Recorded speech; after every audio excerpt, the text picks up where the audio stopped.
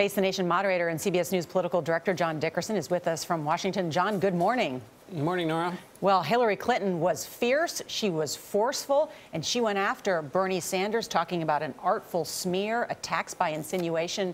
Will it work, or was it risky? Well, that was very interesting. I mean, she's right, essentially. Bernie Sanders' argument is that she is compromised by all the money and donations she gets. Now, the question is, does it make political sense for her to do that? It showed her being forceful and fierce. But what do regular people hear when they hear somebody gets a lot of money from a certain industry? They think maybe there's a connection there. And so is it really a smear for Sanders to bring that up? Or is he saying simply that because of the donations, she won't go as far as he will? That's something we'll have to find out in the coming days. But by making this attack, she's sort of hanging a lamp on this issue, and it'll keep getting talked about. And the question is whether it being in the conversation is very good for her. Bernie Sanders at some point seemed stunned, but on the other hand, he also didn't take it lying down. What are voters in New Hampshire saying about how he did last night? Well, I haven't talked to a lot of them overnight, but he's so on message, and the argument is basically that he will go farther than she will because he is not compromised by those donations.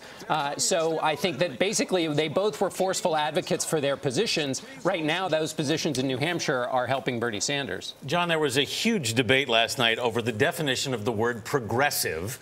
This from a party that once struggled to avoid the word liberal. What's going on here exactly? Well, it's who's got the real, true religion. And Hillary Clinton was quite artful in her response to that.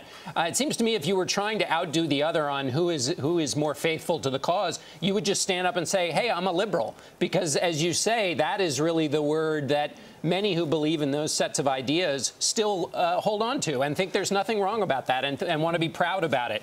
But they were basically trying to put each other in the corner.